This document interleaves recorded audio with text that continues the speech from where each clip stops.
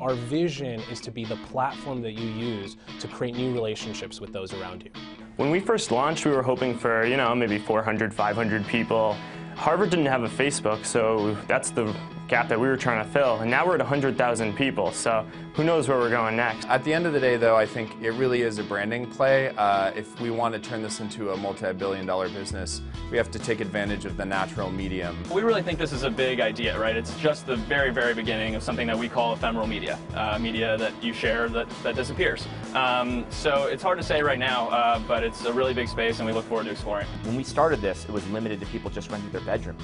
But then pretty soon people started renting out their entire homes, and now we're in over 34,000 cities. We have over 300,000 homes, and I think it's actually just the beginning. When I was in college, there were 3 areas that I thought would most affect the future of humanity in a positive way, and those were the internet, sustainable energy, and space exploration. Hey CNBC fans, thanks for checking out our YouTube channel. Here you're going to find videos packed with all of the information that you need to be smarter about your finances. You can subscribe by clicking right here and click on all the videos around me or the eye right here to watch the latest from CNBC. Thanks for watching.